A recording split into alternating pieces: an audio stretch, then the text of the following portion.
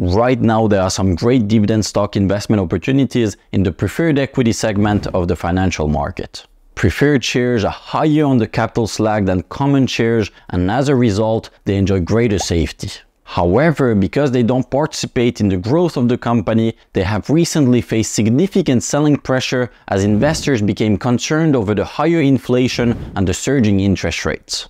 This has caused many preferred shares to crash, and as a result, they now commonly trade at high dividend yields and large discounts to their par value.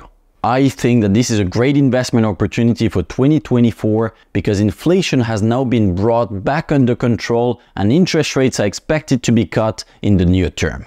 I believe that this is a strong catalyst that should push share prices a lot higher, so now could be your last chance to buy preferred shares at large discounts and secure these high dividend yields. But which are the best to buy today? Hey everyone, this is Yossi. I'm a CFA charter holder but not a financial advisor, so make sure to do your own research. I run a small investment firm that specializes in REIT investing, and in today's video I want to highlight to you 3 of our favorite preferred shares to buy for 2024. But before I get into it, could you please do me a huge favor and click the like button? That will really help me a lot to grow this channel and produce this content for you. Thank you so much in advance. So the first opportunity that I want to discuss here are the Series O preferred shares of Gladstone Commercial. They are currently priced at a roughly 25% discount to par. They offer an 8% dividend yield and up to 30% upside potential as they eventually return to their par value. I believe that this is a great risk to reward considering that this is a fairly defensive REIT. After selling a lot of their office buildings in recent years, they now generate about 60% of their revenue from industrial properties that enjoy growing rents. Moreover, most of their properties are under triple net leases with very long lease terms that should result in consistent and predictable cash flows even if we go into a recession. Finally, the company is not heavily impacted by the recent surge in interest rates because it has no major debt maturities until 2026. The management of the REIT also has a lot of skin in the game, they have a good track record and they are well aligned with shareholders. Therefore, I believe that the REIT is well positioned to keep paying its dividend to preferred shareholders, which today yields about 8%. And then on top of that, I see 3 catalysts that could unlock up to 30% upside potential in the coming years. The first catalyst relates to the fundamentals of the company. They are consistently selling office properties, buying industrial properties with these proceeds, all while also deleveraging the balance sheet. All of this should improve the market sentiment of the company in the coming years and reduce the gap between share price and its par value. Then the second catalyst relates to interest rates. The Fed is anticipated to cut them up to 3 times in 2024, and this should increase the value of all preferred equities. And then the third and final catalyst is a potential share repurchase program for the preferred shares of the company. Back in 2022, the company did one of those, and this led the preferred share price to rapidly rise closer to par value. Back then, the management of the company made the following statement. We believe that with the current market volatility due to macroeconomic conditions, there is an attractive buying opportunity for a preferred stock. We believe using capital to repurchase our preferred shares at appropriate prices represents a favorable strategic use of our capital. Well, today their preferred shares are again trading at a similar discount to par, and therefore I think that it's quite possible that they will again announce another share repurchase plan which could increase the value of the shares. So to recap here, you're getting an 8% dividend yield that's very well covered. The shares are trading at a 25% discount to par, which provides good margin of safety. And as all of this plays out in the coming years, we expect up to 30% upside potential as the share price recovers closer to its par value. Then the second opportunity that I have here for you are the Series A preferred shares of KKR Real Estate Finance Trust. They are also currently priced at a 25% discount to par, and they're offering a 9% dividend yield. The market has priced it at such a high yield because this is a mortgage REIT, and mortgage REITs are risky and facing headwinds at the moment. Increasingly, many of them are now facing losses as more and more of their loans go into default. But this specific mortgage REIT stands out in that 100% of its loans are senior secured, and most of them are backed by strong multifamily, industrial and life science properties. Therefore, I would expect them to suffer far fewer loan defaults in the coming years.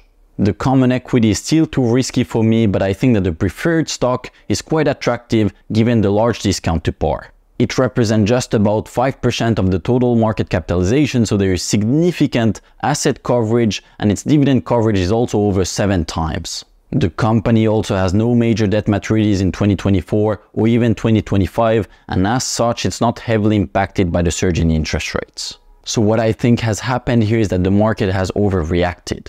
A lot of mortgage REITs have a lot of exposure to the office sector, and so understandably the market is concerned, but this is not the case of this specific REIT, and yet it's now offering a 9% dividend yield, a 25% discount to par, and as it eventually returns to its par value when interest rates are cut, it could unlock up to 30% upside potential.